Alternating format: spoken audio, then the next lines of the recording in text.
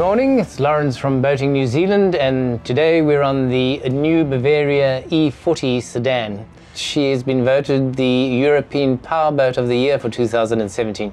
She's certainly unusual. I think one of the most interesting aspects of this boat is this helm station. Traditionally, of course, you'd have your helm station up on the starboard side. There are two important benefits of having it here.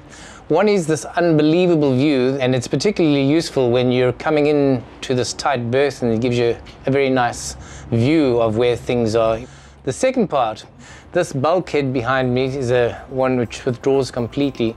So the interaction between people in the cockpit and this helmsman is a very easy one. She's a very easy boat to drive, and the Sea Star hydraulic steering is particularly light.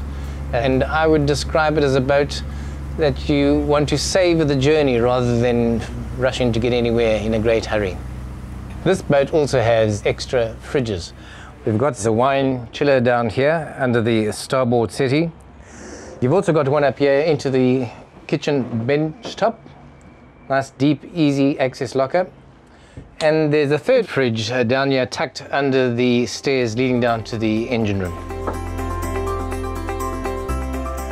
The E40 is available in a number of different configurations. This particular one is set up with two aft cabins. You can actually have this one large master suite. The current configuration though has got two almost identical double berths.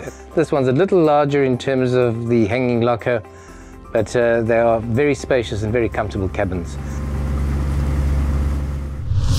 The E40 can be equipped with three different engines. This particular one has got the 300 horsepower D4 Volvo. The other options are a 75 horsepower and a 150 horsepower. I think for New Zealand conditions, the 300 horsepower is probably the logical engine to go for. She's a displacement hull, top speed about 14 knots, cruising speed 9.5, doing 2,500 RPM. Very comfortable, very easy engine for powering this vessel in our waters. Here we are in the forepeak, a very large, comfortable area. I particularly like this double bed. And a nice feature are the hanging lockers, the his and her hanging lockers either side. It's also configured with a separate bathroom and shower just aft of it. So it does mean you can have people showering and using the loo at the same time. It's great. One thing Bavaria has excelled at with this model is they've managed to squeeze lockers into all sorts of places.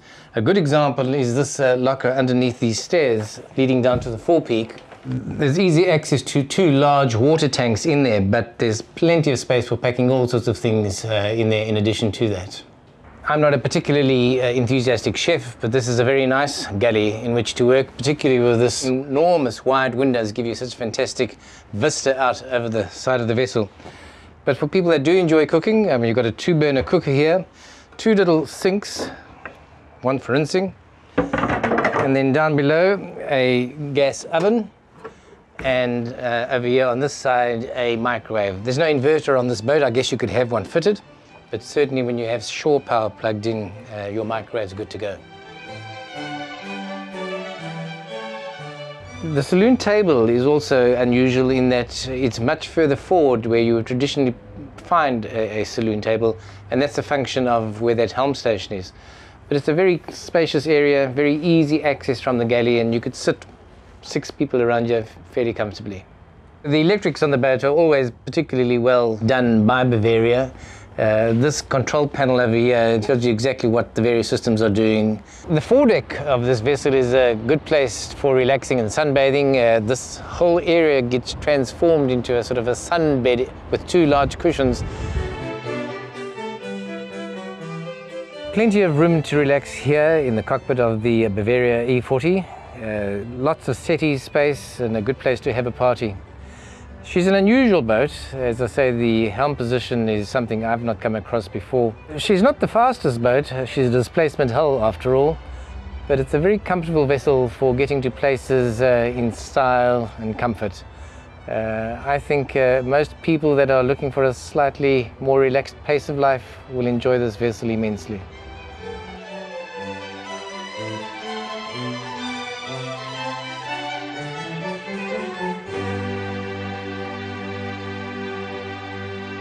John Ecclestone from Boating New Zealand. Thanks for watching.